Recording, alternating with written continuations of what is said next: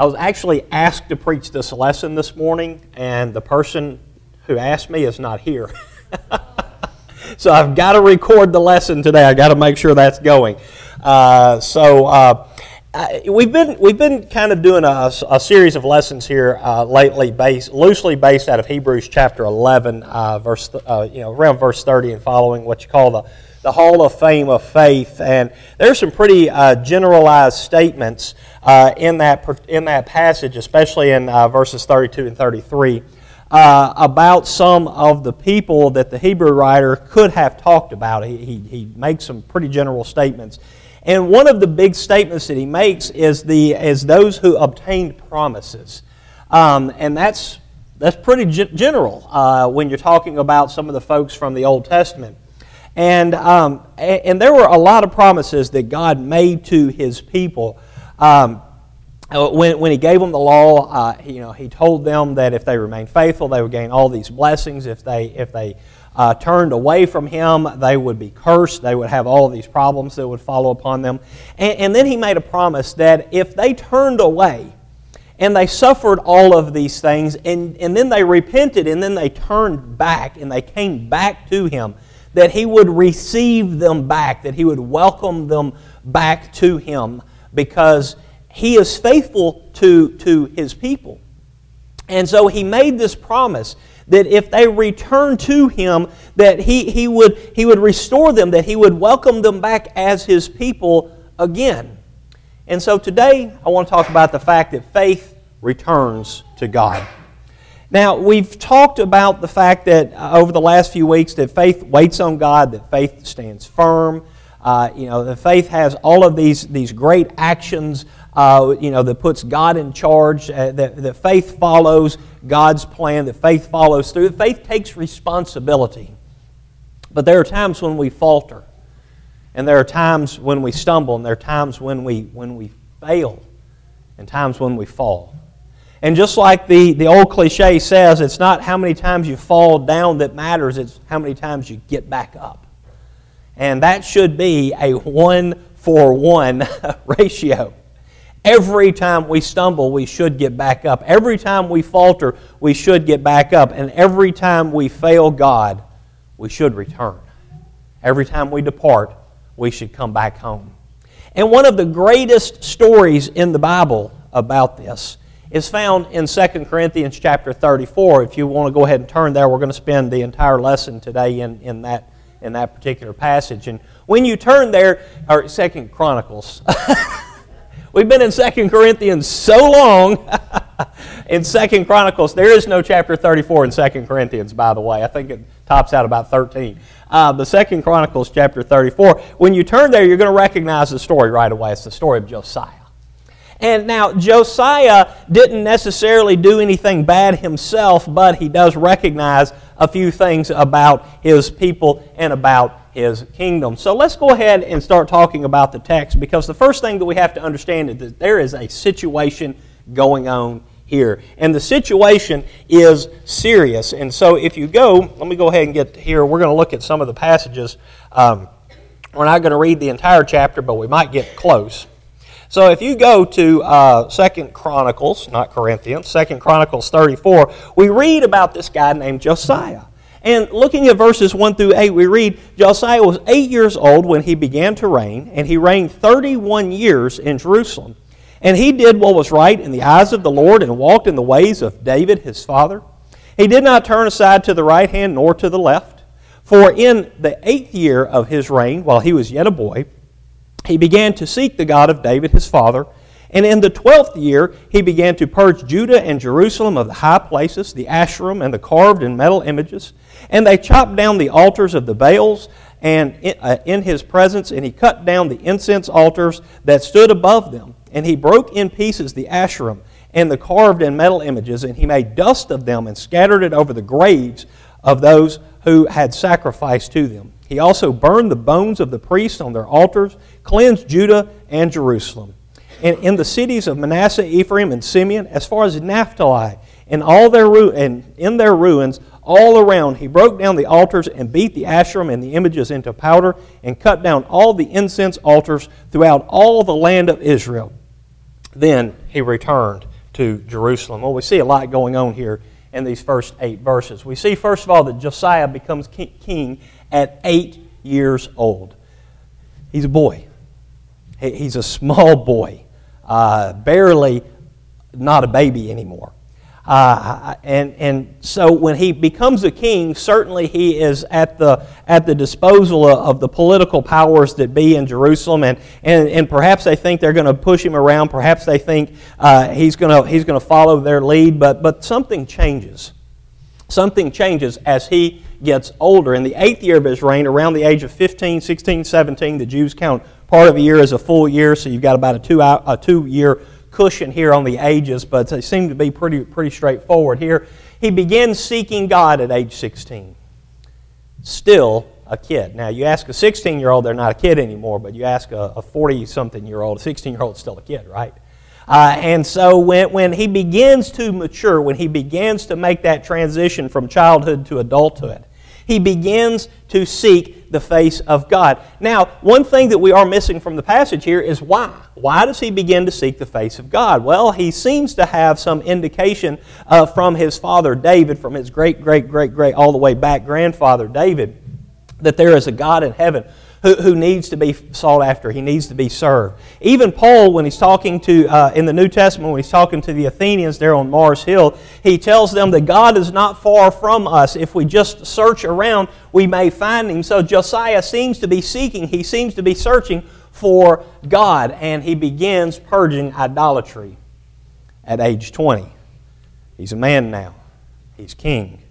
He understands that there's something wrong with all of this idolatry because they are supposed to be a kingdom for God. They are supposed to be a nation for God. And he begins purging all of the idolatry at age 20. And then at age 26, he begins restoring the temple. If you look at verse 8, now in the 18th year of his reign, when he had cleansed the land and the house, he sent Shaphan, the son of Azaliah, and Maaseiah, the governor of the city, and Joah, the son of Joahaz, the recorder, to repair the house of the Lord his God. So not only was he wanting to purge the land of the idolatry and get people away from the wrong things, now he wanted to point people back to the right things.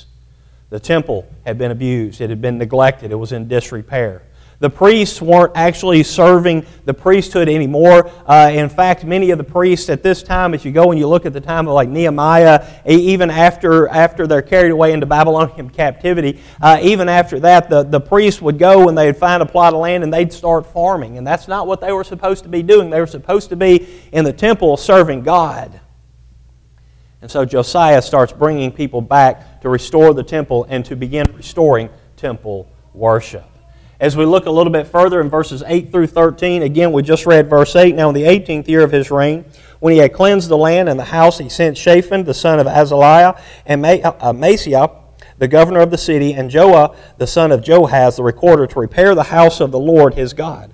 They came to Hilkiah, the high priest, and gave him the money that had been brought into the house of God, which the Levites, the keeper of the threshold, had collected from Manasseh and Ephraim, and from all the remnant of Israel, and from all Judah and Benjamin, and from the inhabitants of Jerusalem. And they gave it to the workmen who were working in the house of the Lord. And the workmen who were working in the house of the Lord gave it for repairing and restoring the house. They gave it to the carpenters and the builders to buy quarried stone and timber for binders and beams for the buildings that the kings of Judah had let go to ruin. And the men did the work faithfully. Over them were set Jahath, and Obadiah, and the Levites, and the sons of Mariah, and Zechariah and Meshullam, the sons of the Kohathites, to have oversight. The Levites, all who were skillful with instruments of music, were over the burden bearers and directed all who did work in every kind of service. And some of the Levites were scribes and officials and gatekeepers. So we see there's a lot going on here, and the work begins back in the temple. So Josiah sets the workers and the materials in place for repairs to the temple. He's not satisfied because his forefathers had let the temple go to ruin. And there was no reason why the house of the Lord should lie in ruin, as some of the previous kings had said. And the kings live in palaces, in great palaces and nice houses.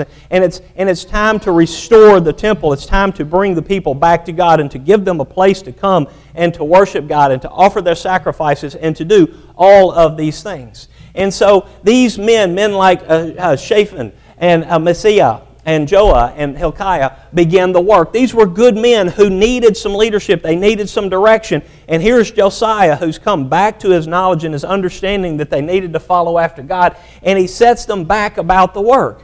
And the Levites then also returned back to their service. There were many who had been scattered abroad. They had taken on other jobs. They were doing things like being scribes and farming and the gatekeepers and all these different things where they were not supposed to be. They were supposed to be at the temple. They were supposed to be serving God, offering up the sacrifices, doing all of these things. But they couldn't because the temple wasn't being supported anymore. Well, now here comes the king who is restoring all of these things back to the way they should be. We see in verses 14 through 18, while they were bringing out the money that had been brought into the house of the Lord, Hilkiah the priest found the book of the law of the Lord given through Moses. Then Hilkiah answered and said to Shaphan the secretary, I have found the book of the law in the house of the Lord. And Hilkiah gave the book to Shaphan. Shaphan brought the book to the king and further reported to the king all that was committed to your servants they are doing. They have emptied out the money that was found in the house of the Lord and have given it to the hand of the overseers and workmen. Then Shaphan the secretary told the king, Hilkiah the priest has given me a book, and Shaphan read from it before the king. Now, as we're looking at this here, we have to understand that Josiah, up to this point, was not working to restore Israel, to restore Judah, because he had read the law. He hadn't had access to it. He hadn't read it. There was no copy of the law to be found at this point in time. It had been left in ruins in the temple. It had been left neglected in the temple. Certainly the kings that had come before Josiah weren't interested in the Word of God. They were interested in doing what they wanted to do. And so here's Hilkiah. He goes into the temple. Now, I'm also a little surprised that Hilkiah discovers a copy of the book of the law. He's supposed to be the high priest. Even if the temple was in ruin, he still would have been in charge of it. He still would have been the one there and doing things with it. But he, up to this point, had neglected his job too. And so here he is. Under the direction of the king, they're cleaning out the temple and they come across this book. Hilkiah recognizes it. He knows what it is. I wonder how he felt when he made this discovery. Was he excited? Was he scared? Maybe both. I don't know. But he finds this book and he gives it to Shaphan and he tells Shaphan, go and tell the king of what we have found. So this is a book of the law given through Moses. Probably something like Deuteronomy. Book of the law. The second giving of the law is what Deuteronomy really means. So it's either the Pentateuch, the first 5 books, or it's a copy of Deuteronomy. Whatever it is, it's enough where Hilkiah recognizes the story, he recognizes what it is, and he gives it to Shaphan and tells Shaphan, the king's secretary, go give this to the king. Now Shaphan would have been quite literate, probably an expert scribe at this point in time. He would have been the one who would have written any of the orders or the decrees that the king had given. He would have been very personally close to the king. And so he carries it to Josiah, and he reads it to him. This seems to be the very first exposure that Josiah has to an understanding of the law of God. What has he been operating from at this point in time? A sense, maybe an innate sense of what's right and what's wrong. Maybe an understanding from who they are or who Israel is supposed to be and kind of guiding his conscience along as to what is right and what is wrong. really kind of a proof that there's no real excuse for somebody just behaving badly because they just don't know. We might not know everything. We might not know how God wants us to interact with Him, but there are times when we just know what's right and we just know what's wrong. But up to this point, that seems to be what was guiding Josiah, unlike his predecessors, who were just doing what they wanted to do when they wanted to do it, trying to please themselves and please the population. But here's Josiah with a mind to please God. And now here is this man with a mind to please God who is hearing the words of God read before him for perhaps the very first time. And Josiah's reaction is interesting, to say the least. Starting in verse 19 through verse 21, we read, "And when the king heard the words of the law, he tore his clothes.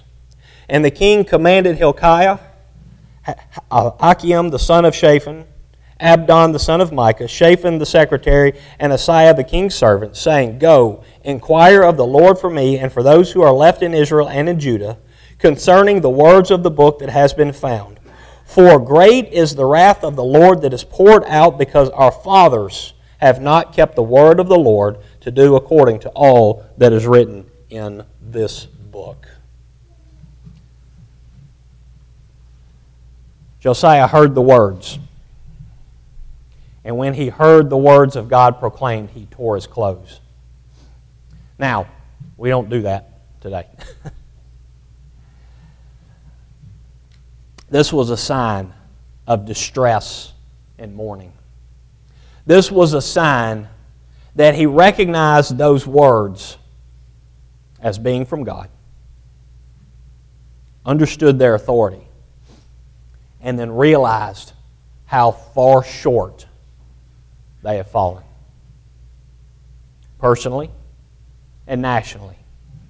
And when he recognized how far short of God's commands he had fallen, it terrified him. And it hurt him. He was upset with his own behavior. He was upset with the behavior of his father. And upset is not a strong enough word. I don't know if there is a strong enough word to get across the distress that he felt, to get across how much he lamented the fact that he had not known and followed God's commands.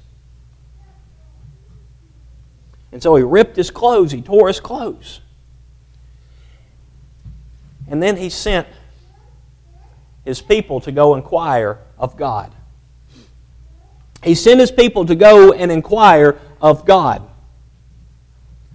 He wanted all these guys that he had set about this task to go and to find out what God wanted him to know.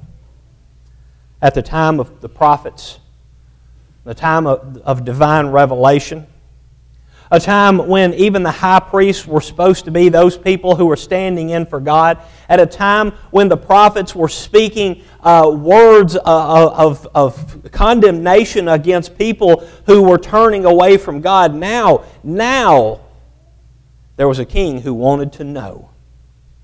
There were other prophets who were proclaiming God's word throughout Israel and throughout Judah at that time, even before Josiah came around, and the kings had ignored them. And even later, once you have prophets like Jeremiah speaking, the kings not only ignored them, they wanted to do away with the prophets because they didn't want to hear God's word. But Josiah did. Why? Because Josiah recognized that they, Israel, had not obeyed the commands of the Lord. I've recognized, he says, that we have fallen short. Not only have we fallen short by a little bit, we as a nation have abandoned God wholesale. And I need to know, what's God going to do? Because I see in His Word, He tells us if we follow Him, we'll be blessed. But if we abandon Him, we'll be cursed. I need to know what's going to happen. How's this going to end?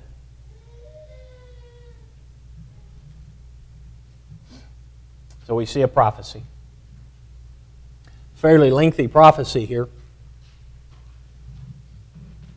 And we see in verse 22 that Hilkiah and those the king had sent, they went to Huldah, the prophetess. Now, we talked about Deborah just not too long ago, another prophetess, one of the 5 that are mentioned in the Bible. We've covered 2 of them in a couple of weeks.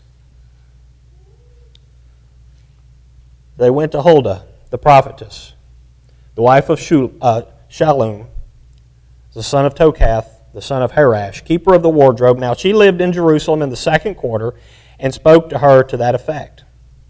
And she said to them, Thus says the Lord God of Israel, tell the man who sent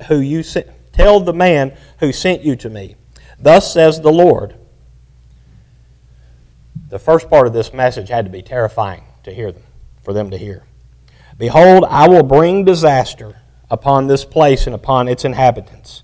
All the curses that are written in the book that was read before the king of Judah, because they have forsaken me and had made offerings to other gods, that they might provoke me to anger with all the works of their hands. Therefore my wrath will be poured out on this place and will not be quenched. Now, if she had stopped there, that would be bad.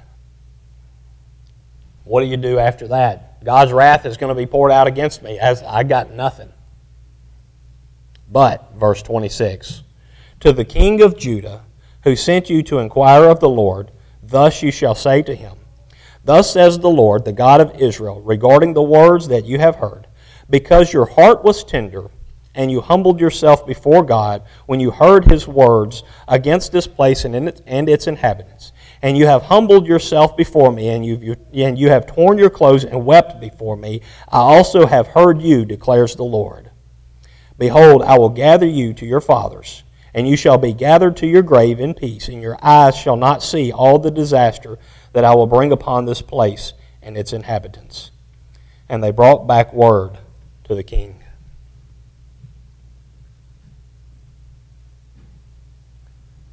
Josiah's servants go to Huldah, the prophetess, and speak to her, as we just read.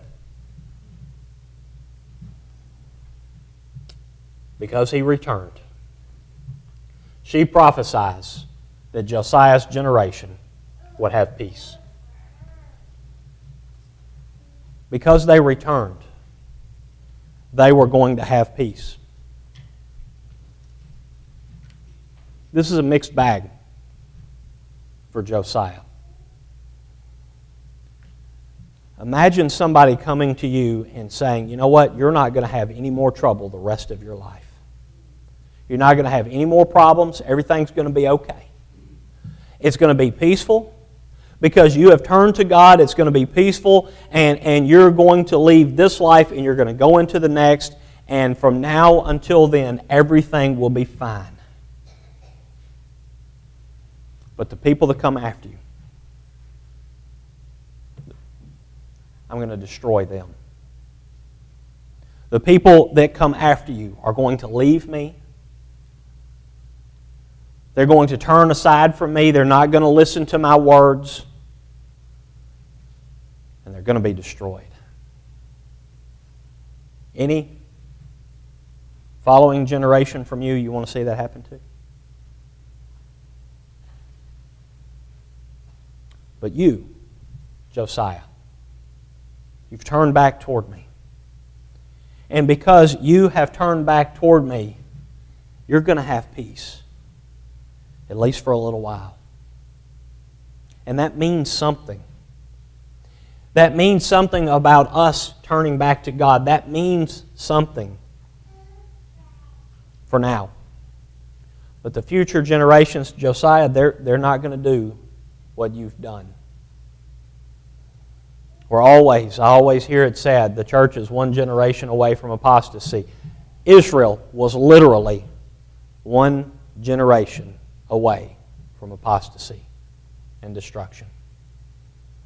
And even after this, if you go and you look at the chronology of everything that happened, even after this, God continued to send prophets to Judah and to Jerusalem and to warn them about the impending doom, but they wouldn't listen.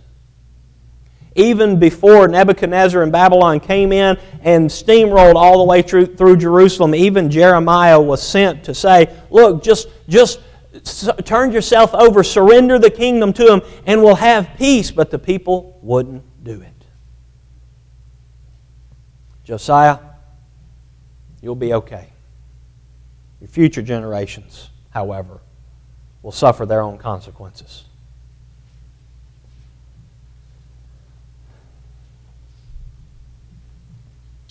Look at why Josiah returned to God. Look at these things. We know Josiah did reign for 31 years. Several more years after we've read here where he got started. And at least that generation had peace. And at least Josiah was able to be gathered up, as the prophet has said, and buried with his fathers in peace. And Josiah, we see, stands as a shining example of what it means to return to God. And if future generations had followed his example, if future generations had listened to God, they could have had that same peace. Why did Josiah return? Look at what it took. The first thing we see is Josiah had to admit wrong. Personally, nationally, even though he thought he was doing everything he should, he recognized when he heard God's word that he was wrong. That's hard to do. And with some people it's impossible. They just don't want to admit they're wrong. Oh no, everything's okay over here. I'm fine. I'm not doing anything wrong. Josiah, he recognized it. Man, we've missed the mark. We have fallen short. We are in sin. We have abandoned this covenant. And then he had to break with the current traditions. He had to say, I'm not going to do what my father did. I'm not going to do what my grandfather did. I'm not going to do what my great-grandfather did. Man, not only was Josiah admitting he was wrong, he was admitting his people were wrong.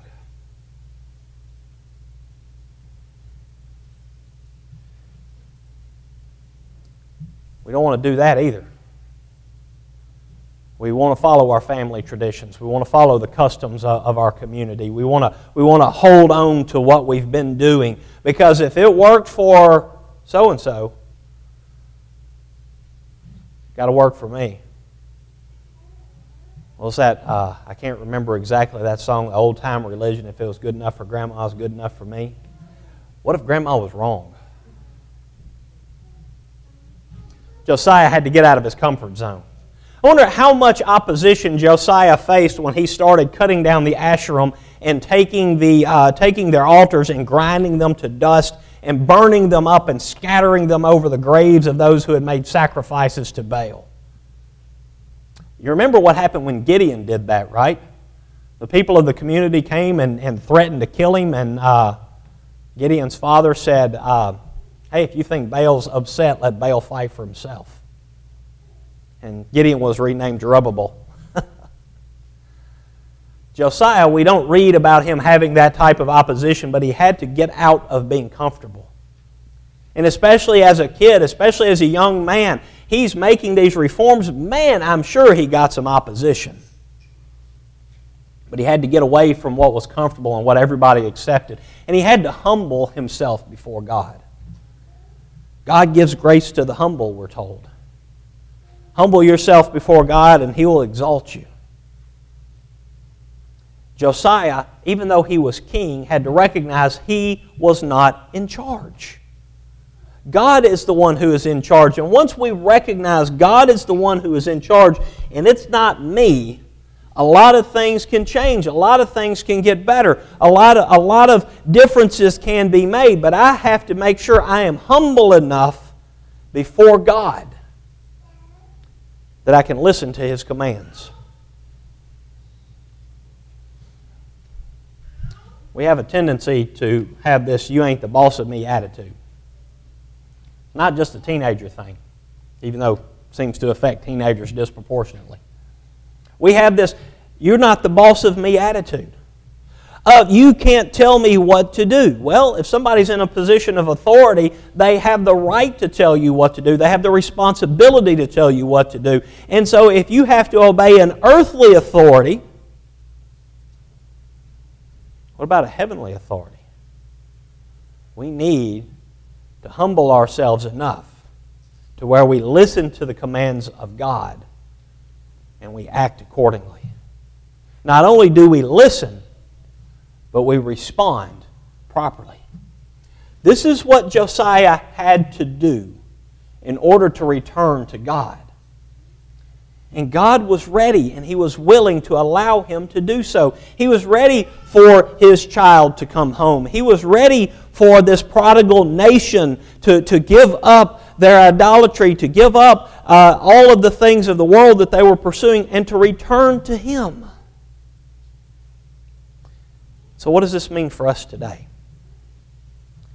What does this mean for us today in our return to God? Some of us are right there next to Him. Some of us may be far off. And in every one of our lives, we've been somewhere between the two. I promise. If you've not been somewhere between the two, you've not lived long enough. Or you're not recognizing what you've been through. But when we return to God, there are some things that we have to do. First, we must have a heart to serve God. You look at 2 Corinthians chapter 8, when Paul talks about what the Macedonians were able to give back to God, and Paul was amazed, but he understood that first they had given themselves to God. They had given their hearts to God. It's the first thing that we have to do. If my heart still belongs to the world, if God is still not my master, if I'm trying to serve sin, if I'm trying to serve self, if I'm trying to serve the world, then I'm not going to serve God. My heart doesn't belong to Him. I have to give Him my heart first. Second, when we see that we fall short of God's will, we must be willing to change. If I'm not willing to change, I'm going to be stuck. Change hurts. Change is painful. Change is hard. It is difficult. It is not easy. Can I explain it any other way?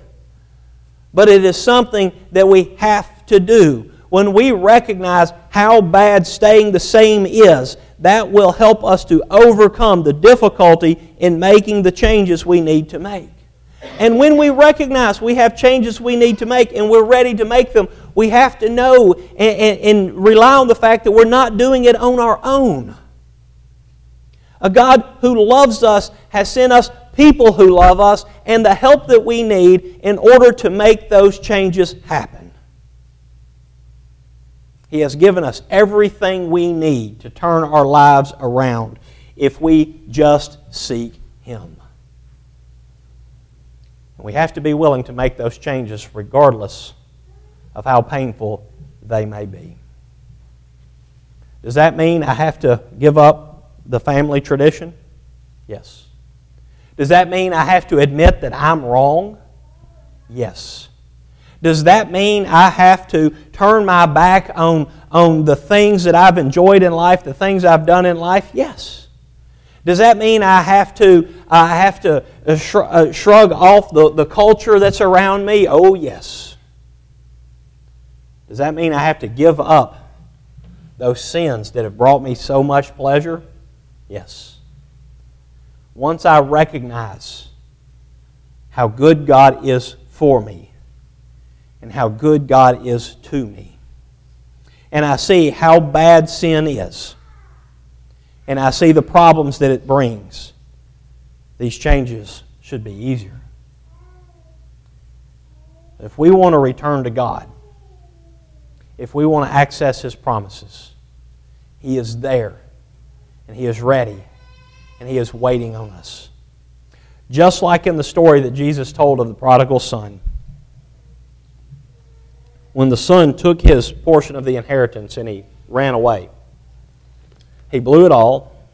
Wine, women, and song, I guess, is the best way you could phrase that. And then he wound up in the depths of sin, the depths of despair. A nice Jewish boy sitting in a pig pen wanting to eat pig food. That's pretty good. Man, I wish I had some of that pig food. And then he realized, man, there's so much extra bread in my Father's house. Maybe He'll hire me back. And the prodigal son said to himself, here's what I'm going to do because I know I'm wrong. I'm going to go to my father and I'm going to tell my father, Father, I have sinned before you and before the eyes of God. And if you will take me back and just put me in your house as a hired servant, I'll come back. His heart was turned back toward his father. His attitude had become humble. He was desiring to go home. He didn't even want to be back in the house as a son. He was fine just being one of the servants. But our Father is like that father who was looking for that son. And as that prodigal son took the turn down this road going back to his father's house, the father was watching for him because he saw him not as he was approaching the gate, but he saw him from far off. And he ran to meet the son, and the son started to give his speech. He started to say, Father, I've sinned before you and in the eyes of God. And the father said, welcome home. Because the son's heart was right, his attitude was right, and he desired to come home.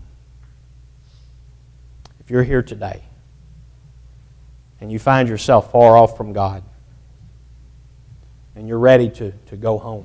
You're ready to join Him. You're ready to be back in His kingdom. You have an opportunity to repent of sin again. Because once you are a child of God, God has said if you fall into sin again and you confess that sin, that He is righteous and He is faithful and He will forgive you again. If you're here today and you're not yet a child of God, and you recognize how bad sin is, and you recognize how good God is, and you're ready to come to Him, to be part of His kingdom, to be part of His household, to claim Him as your Lord, you can do that today as well. And you can return back to the God who gave you life. So if you're here this morning, and you have either spiritual need, if you need to repent as an erring child of God, as that prodigal son almost, or if you need to be baptized to have your sins washed away for the very first time, won't you come and let that need be made known as together we stand and sing our invitation song.